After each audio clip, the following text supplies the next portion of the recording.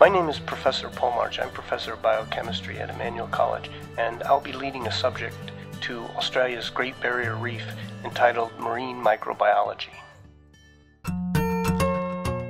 During the spring semester, the students will attend lectures at Emmanuel College, and this travel course is a little bit different from some of the others in that the laboratory component of the subject will be the travel component of the subject. And for that, we plan to travel to Australia's Great Barrier Reef.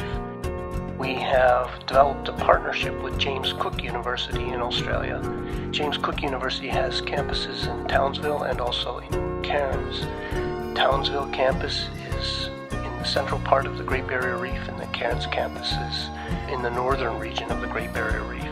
We'll fly from Boston to Cairns and spend most of our time in the northern portion of the Great Barrier Reef. We've arranged to stay at James Cook University using their dorms and to use their laboratories to conduct the labs. What's really special about this course is most of the activities are going to occur in the field. So we'll go out onto the reef and collect samples and bring those samples back to the labs at the university to analyze. We'll be collecting both from the shore, from boats, and also what's really great is we've arranged to be able to stay at the Orpheus Island Research Station. And this is a facility of James Cook University. It's on an island out in the Great Barrier Reef. And we'll go out there and we'll stay for a few days and collect samples out there. Orpheus Island is a special place. It's a national park, and there's a protected clam garden, a massive field of giant clams.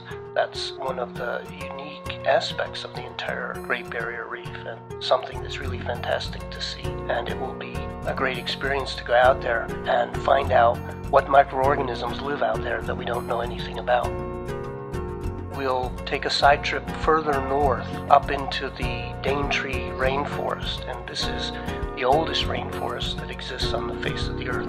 And again, James Cook University has a research station in the rainforest.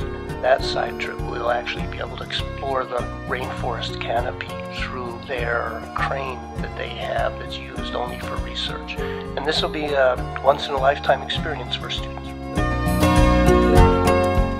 After the course is finished, we actually will have a one-day side trip at the end in Sydney, where we'll visit the Australian Museum and also some of the famous Sydney beaches, just for one last day of recreation before we come back home again. Australia is a special place for me. I was Professor of Microbiology for 13 years at the University of New South Wales in Sydney, Australia, and I can't wait for the opportunity to take a group of students from Boston to Australia and share my experiences and share the country with them.